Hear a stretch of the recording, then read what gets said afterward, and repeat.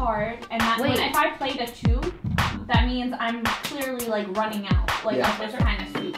So you need to know and memorize that I don't have this 2, and that's But here's another way to know that you ran out. If you play a really high card like an ace or a king for no reason, like she came out with her own king or ace, right? And then she didn't play like a 3 or a 2 or anything afterwards. It's like, why would you do that? Right? It's weird. The thing you want to do at the beginning is if you can get rid of that whole suit, try to do it at the beginning, especially if you have the 10 diamonds and the... Welcome to the advanced video, part 2 of my 2-part training. This is gonna help you jump into any sahra that you want and start playing Leekha with the big boys. It can be very tricky and it's very hard to learn. That's why I made this video, because there's no real way for you to actually teach someone while you're playing. So you can't go to a party and just sit there and be like, hey, can you teach me how to play? Everyone's gonna be like, yeah, and then they won't actually talk to you because they can't tell you what the signals are and what they're doing and why. So this video could really help you get started. Only the cards that are played, again, right, can actually speak. So they're the only ones that have a voice. You can't actually like slide a card over or slam it or something. You shouldn't be doing that. That's typically considered cheating, right? So you have to know what the signals are. There's a few different kinds of signals. I'm gonna walk you through a few scenarios to help you kind of grasp the concept of how to read what's going on. Now let's get started. 3 things you must have down to play this with anyone at the next sahra that you're at, okay? The first thing is the shriek signals, okay? The second thing is responding to those signals with, you know, low cards the proper way or high cards, depending on what you need to do, okay? And the third thing is to deliberately not respond to your opponent's signals. Deliberately not respond to them, right? So those are the 3 things you have to do. And you have to understand that sometimes the cards will take over, right? You may not be able to do what your shriek is asking you and he might get pissed off, but don't take it personal and just try to have fun. This is a game you have to really try to have fun with because it's kind of tough, right? Especially at first. Make sure that you always keep the scores balanced, okay? So don't allow your shriek to eat a bunch and then wait till way in the end when he's like 70, 80 and you're 20, right? To start eating for him. Like, always keep it balanced. If he eats one and you can choose whether or not to feed him the Leekha or take it, just take it, right?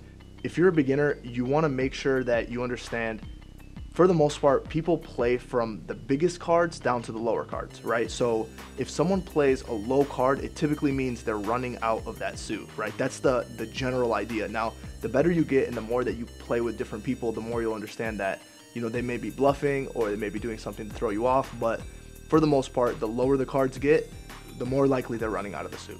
The smaller cards and the really big cards, they speak the loudest, right? So you don't have to memorize like the 7, 8s, and 9s and 10s and stuff like that at first. Just remember like the top 3 cards of each suit and the bottom 3. So you should remember when the 2 was played, or if like who played the 2 of hearts or who played the 2 of whatever, right? So whoever played those, then you know, oh, they probably ran out of that suit. If you understand these concepts, you'll understand how to play with the shriek, and that's the most important thing. The more you remember that, the more you'll be able to remember the cards. The more you remember the cards, the better you'll be at the game. That's how it works. And it's a memory-driven game. If you forget every 3 seconds, you can't play this game. This game isn't for you. Go play something else. I suffer from short-term memory loss. Yes! That's exactly what you say. Now I want to give you some advanced tips on the gift, okay? During the gift, a lot of times you'll find yourself having like the queen of diamonds and the king of diamonds, and let's say the ace of diamonds also, right? What you can actually do if you have a lot of diamond cards, what you can do is you can give away just the ace, right?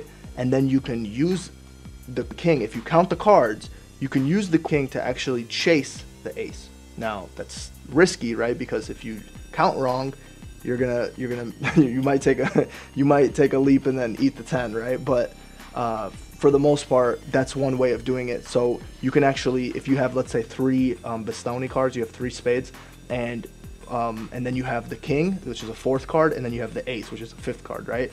You can gift the ace and then use all 4 cards to chase the ace, okay? That's one way of doing it. Another thing that you want to keep in mind is there's a lot of diamond like gifts, right? Why? Because there's 4. There's the ace, there's the king, there's the queen, there's the jack that are all above the 10, right? So probability wise, you have double the chances of getting a diamond card than getting a spade, right? Than getting like the king or ace, okay? So because of that, you might want to think twice about giving away the diamond because you might get a diamond back, right? Like there's a big probability that you might be receiving a high diamond card. So sometimes it's smart to expect a diamond as a gift, right? And also be very aware of what types of cards your partner, like your opponent, is giving you, right? Because the whole game you're going to be getting gifts from the same person, and people usually gift in a very similar way, so you can start to expect what that person is going to be gifting you and then use that to your advantage. You never want to gift anything that's under the Leekha or a low heart, okay? Just don't do that. Like even the 7 of hearts is like, you should probably never gift that. Anything lower than that is definitely don't ever gift it. Everything that's like below the queen of spades and below the 10 of diamonds, don't ever gift it. Those are power cards. Those are great cards. You can chase them. When you find out where the, you know, where the 10 is or where the queen is, if it's not with your partner, you just drop them, right? You just keep chasing them with those. So those are chase cards. Those are the most powerful cards. You always keep those, okay? Now remember, if your present contains like a high Bastoni, right? And I have the jack, okay? What I might do is I might play, instead of chasing him with the jack first, like going like highest to lower, what I might do is I might play the 8 first, okay? And then someone else might eat with like the ace or king, like the guy to my left who's gonna eat last, he might eat that round with an ace or a king or something, right? But because I have the jack on the next round, I'm actually gonna be able to eat it, and I'm gonna be able to like, I'm gonna play the jack and it's gonna eat, and I'll be able to chase again. So that's a strategic way to like play a low card first, right? Then come back, follow through, and contain control over the game as you're chasing. So if you have jack, 10, 9, 8, those are great cards because then you could just continuously eat and then just keep chasing if they have a lot of cards, right? So don't be too hard on yourselves if you forget what was played at first. It happens to all of us. And the more you can focus and be present and know what your partner wants, and the more you understand these rules that I'm about to go over right now, the more that it'll help you narrow down and be present and remember a lot of the cards, okay? If your partner throws an ace, all right, and you have the king of that suit, okay, let's say he throws the ace of clubs or the ace of hearts, something like that, right, which is typical. He throws the ace. If you have the king or the queen or something, and someone else throws the king, just hold on to it so that you can eat the next round. You don't want to like just throw away the highest card, right? Sometimes holding the highest card is very beneficial. So you hold on to the king, you let him eat that first round, right? He might throw like a 2 afterwards, or he might throw a 3 or 4, which is kind of indicating, hey, I'm running out, right? Like I just wanted to get rid of these cards. Then you take the king, you eat that round, and now you have control to give him back what he wants, and you drop a low club for him, okay? That's one way of doing it. If he just drops the ace and then he doesn't play something afterwards, he may have just had the ace, okay? Your partner could be getting chased by the opponent, okay? So let's say your opponent plays diamonds and he's chasing your shriek on diamonds, okay? But you have the 10 of Leekha, so you have the 10 of diamonds, right? He's chasing them so that you can drop the 10 on him because he probably gave him a jack, queen, king, whatever it is that he gave him, right? Now, because that's happening, if you're able to eat the round, that first round when he chases him, eat it, and if you have a lot of cards with you, right, because it'll put you at risk, if you have a lot of cards, play another diamonds card, okay? Why? Because that is signaling to your partner. He has to understand this. If he doesn't know how to play, then don't do this, right? But play another diamond card. That's signaling to him that I have the Leekha. Don't worry about it. Don't trip. Just eat this round and you'll be safe. So if he has the king or something, you drop diamond again. You have the 10, so he's not gonna be harmed. He'll play the king. The person to the right will play something else, and then he'll get away from his opponent. He'll get away from being chased.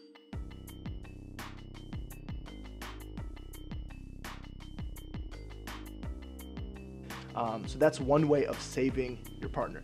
All right, there's a few other ways. There's a lot of other ways, but I'm gonna give you the main ones, right? That's a big one where I have the Leekha, my partner's getting chased on that suit, I play the same suit for him, he just drops it, right? That's it. Now another big thing that you have to remember, all right, is if someone plays, like if your shriek plays like spades and then you play spades and then he just stops playing spades out of nowhere and he plays something else, right? Regardless of the size of the card or what he plays, he's probably just trying to get rid of those cards, right? And what happens is you want to return that card to him, okay? When you go to return a card to your partner, it has to be a low card. If you don't have a low card, you cannot return it. Like basically avoid playing that suit because he's probably gonna drop a Leekha, right? So what's the point of returning what your shriek wants if he's just gonna feed you the Leekha? It's you know, it's pointless. So play a small card. If you have a 2, a 3, right? A 2 and a 3 means you're safe. Why? Because that means unless someone runs out. So like, let's say for example, if you play a 4, okay, and the opponent to your right plays 2 and the opponent to your left plays the 3 and your partner plays the Leekha, you just ate it because you played a 4 and they played a 3 and a 2, right? So you have the highest card in Bastoni, then you eat that, right? Or whatever suit it may be, you're gonna eat it, right? So you have to be conscious of what you return to your shriek. If your shriek is asking for something, if you don't have a low card of that suit, don't play that suit. Be really careful not to play that suit. And same goes with if another person asks for a suit and they want a small suit and you don't have the small number of that suit, avoid that suit. So now it's like, okay, well, I'm just gonna play something else because for no reason, right? Just because I can't play those 2 suits, all I can play is this, I'm just gonna play that now.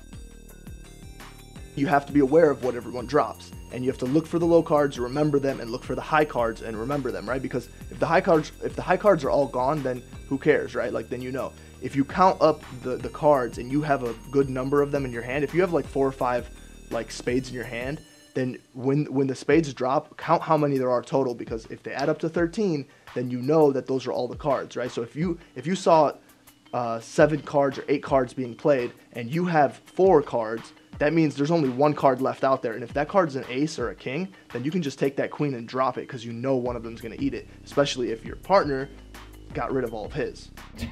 Oh. Wait, why would you do that? Can't help you out with this one. Oh, yes! The ace or king. Hell yeah. Playing around with hearts and you had that the whole time? Because you eat that. This is something you have to be careful of also, okay? If your partner is chasing on a suit, you never want to play that suit. The reason being is that if you play the suit, you will actually save the other person, right? So you will save him because he'll eat last. So the person your partner is chasing is to the right of your partner. That means he's to the left of you. So when you play, it goes counterclockwise. It ends with that person. So if you play the same suit, let's say he gave him the ace of spades and he's stuck on the ace of spades. He's about to make him drop the Leekha on him, right? And he's chasing him, and then you win a round, right? You eat a round, and then you play spades. You're gonna save him. So you never want to save the opponent. Make sure you don't play a suit if they're asking for that suit. So if someone plays a low card, like a low heart or a low spade or something, that means they're asking for that suit. Another way that someone can ask for a suit is if they play a really high card for no reason and then they stop. So like anything that's like a hearts, right? No one wants to eat hearts, okay? If someone just plays the ace of hearts, they eat a round and then they go and play like the 8 of spades or something, right? That means more than likely they just ran out of hearts. Like they only had 1 heart and it was the ace of clubs or ace of whatever, like ace of spades or the ace of hearts, and they just drop it and then they stop.